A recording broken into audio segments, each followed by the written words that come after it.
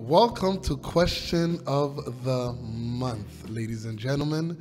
We are back again and we are excited to have you with us. All right, today's question is a very important question. I appreciate this question because I think a lot of people have this very question and they want an answer or they want some clarification. So let's not delay. The question is, how do I wait on God? How do I wait on God? All right, it's such a very personal question because everybody has a different reason of why they wait on God. I have a reason, you have a reason. So the question is, how do you do it? Because you hear it all the time in sermons and messages. You hear it everywhere in terms of the Christian kingdom, but you may not know if you're doing it right or if you're doing it at all. You may not know that it's even a thing. So how do I wait on God is the question. And I think it's a very important one for us to clarify on. So I think this has been overly complicated, this specific theme on waiting on God and how to do it. I think the simplicity of it has been missed. And I think there's an effective way on how to do it according to how I believe God desires for us to do it so that it can be very profitable to his kingdom and also profitable to his child, which is me and you.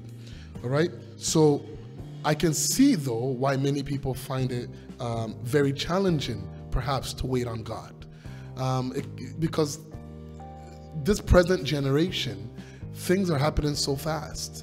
You order something online, 2 days later, it's present. Sometimes the same day, sometimes the next day.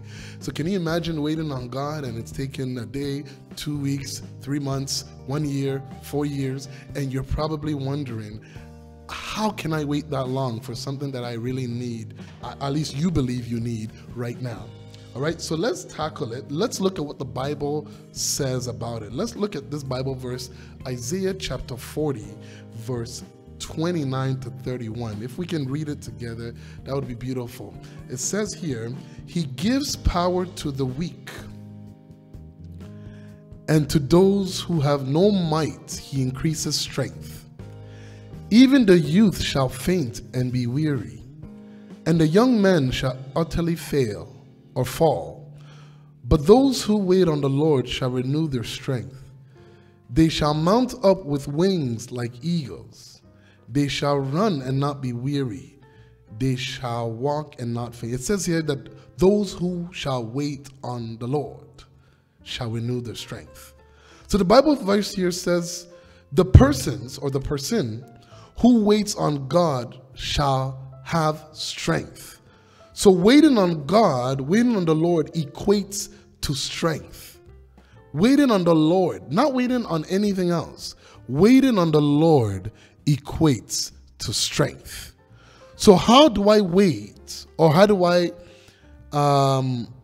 do that, you ask? How do I wait on God to respond with an answer or wait on him to give me some direction? I'll tell you what you don't do. I'll tell you what you shouldn't do, at least to start with.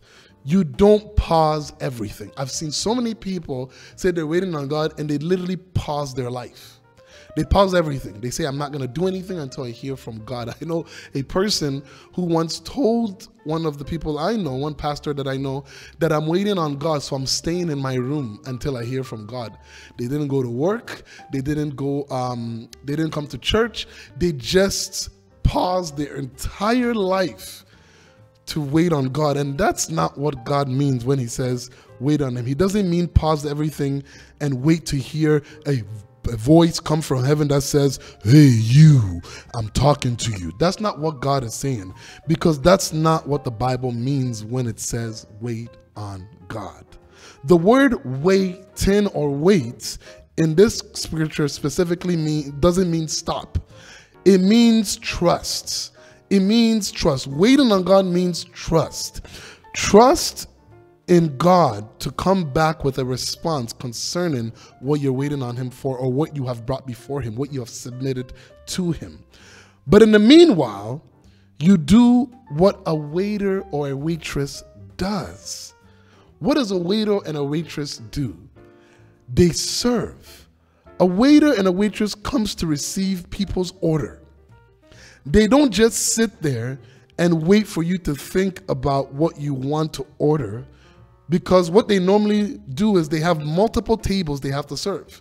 So if they were to wait for you to sit there and order all three sectors of your menu, your drink, your appetizer, and your main meal and dessert, they will be there, and they may miss out on what?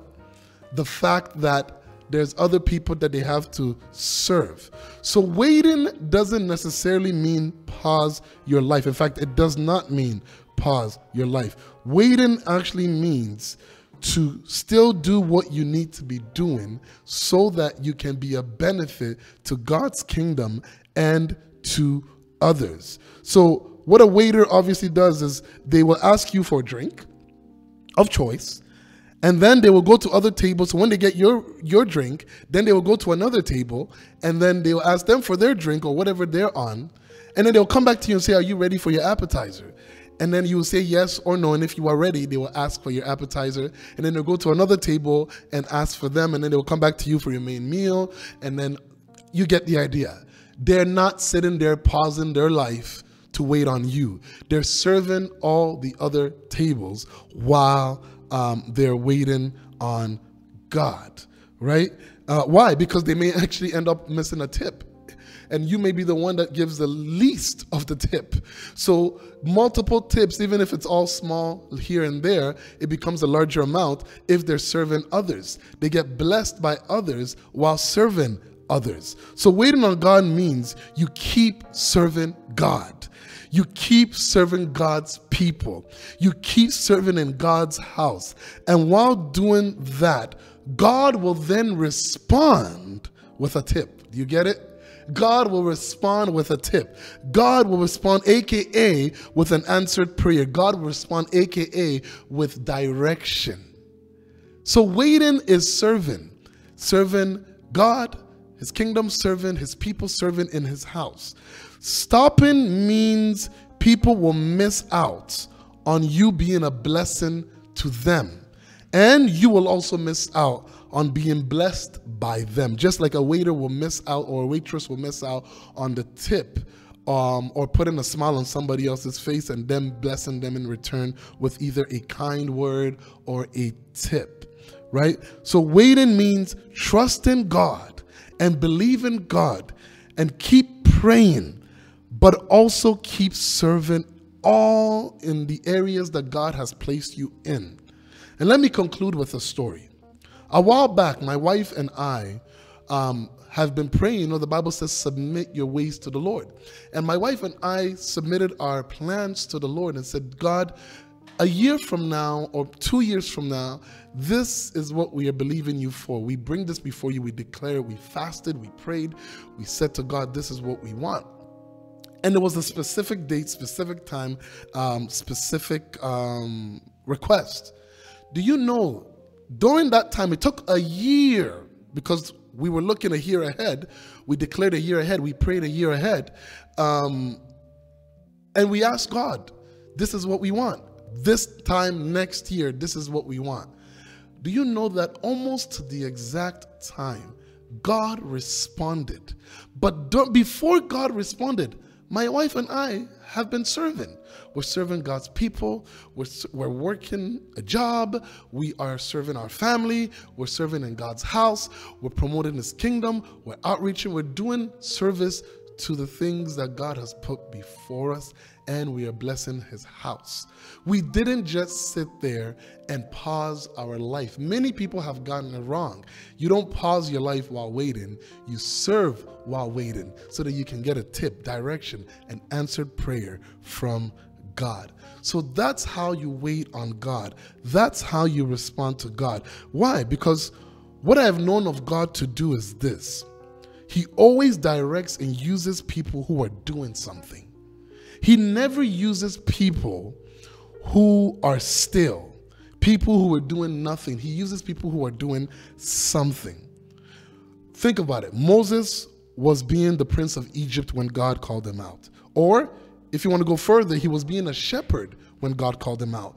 David was tending to the sheep when God called him out. Joshua was serving Moses when he called him out to lead after Moses, right? Peter was a fisherman. Matthew was a tax collector and accountant.